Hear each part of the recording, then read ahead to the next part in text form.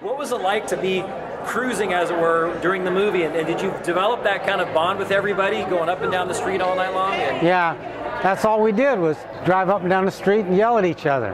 And then George Lucas would run around and point the camera this way, point the camera that way, and tow the cars sometimes. Sometimes they put platforms on the cars, and George would stand on the platform and I'd have to drive.